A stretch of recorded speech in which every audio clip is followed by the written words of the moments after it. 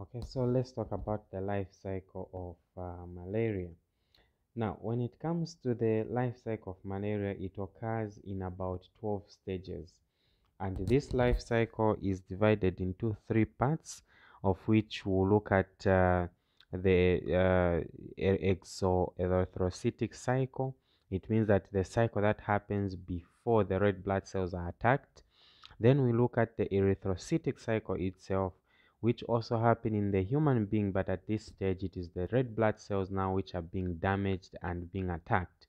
Then from there we'll look at the sporogenic cycle, which occurs inside the mosquito.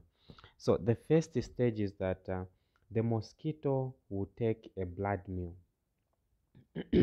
So at stage one, what is happening is that the mosquito takes a blood meal, and when it takes a blood meal, it injects in the blood of this particular human being a state of the plasmodium, which is known as the sporozoites, which is the immature form or the baby form of the plasmodium parasite. And this is what is released into the blood of this particular human being. Now, you need to understand that the mosquito survives by feeding from animal blood.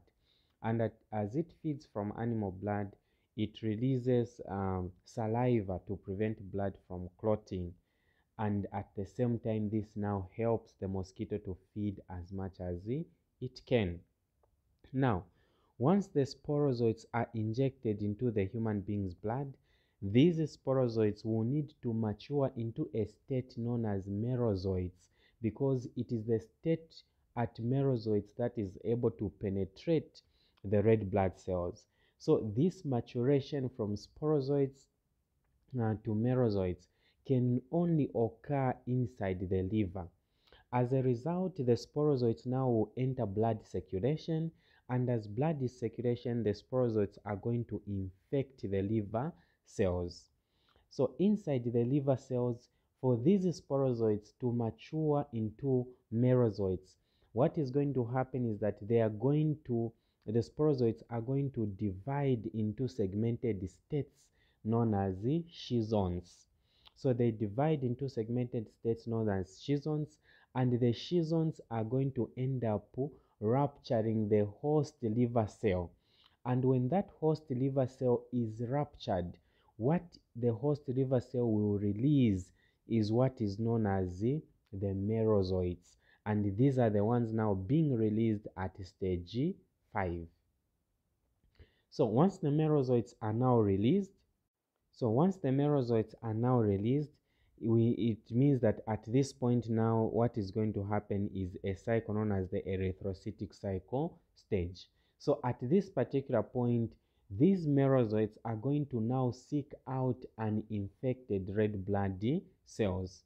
So when the red blood cells are found now, the merozoites are going to penetrate that particular host red blood cell, and when they penetrate the host red blood cell, the merozoites again develop into what are known as the trophozoites.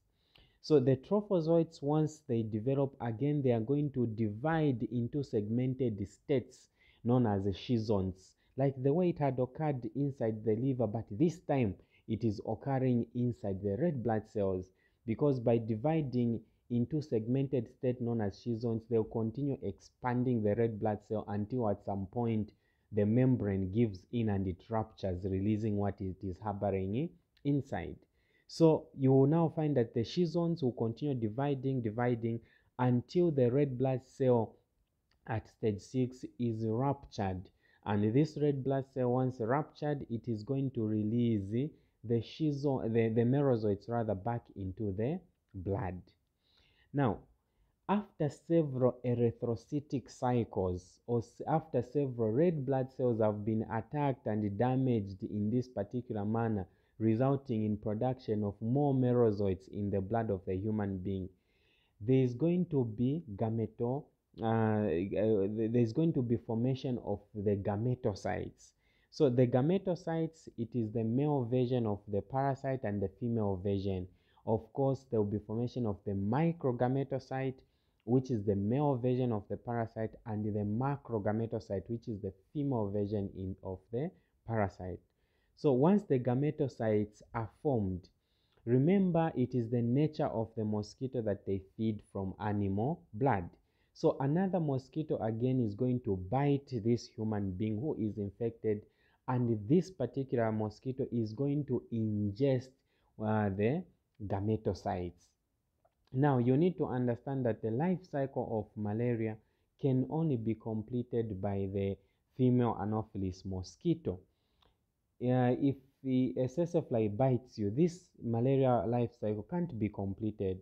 It is the same as human beings. Remember that we can only give birth by sleeping with another human being who is female. But if we had to sleep with a dog or a chicken or a cow, we are not going to have a half chicken, half human being kind of living organism, because the life cycle cannot be completed like that. And at the same time, it does not mean the same girlfriend or boyfriend you have is the only person you can fall pregnant from. All you need is probably any other man or woman to have sexual intercourse with them, and then you become pregnant. It means that you're able to complete the life cycle by sleeping with any other human being. So it is the same thing that is happening here as well. You don't need the same mosquito that had bitten you to bite you again to complete this life cycle. All you need is any other mosquito to bite you, and the life cycle continues. So now this is why we are saying at stage 8 that as the mosquito is taking a blood meal, it is going to ingest the gametocytes. Now, once the gametocytes are ingested, what happens next? So now the gametocytes, like I mentioned, we have the female gametocyte, which is known as the macrogametocyte, and the male gametocyte, which is known as the microgametocyte. Think of it as the egg and the sperm. So the two at stage 9 now, they are going to fuse together, and when they fuse together, you are going to find that they are going to ookinate. Then after ookinating, there's going to be formation of an oocyst. So once the oocyst forms, this is happening in the midgut of the mosquito.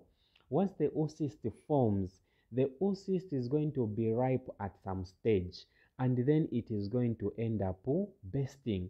So once it bursts, the oocyst is going to release the sporozoids. So when the sporozoids again they are released, when the sporozoids are released, the only thing that will now need to occur is that the sporozoids will now migrate to the salivary glands of this particular mosquito. And at this particular point, all we need is just for this mosquito to bite another human being, and then the life cycle continues. So that is about the life cycle of malaria.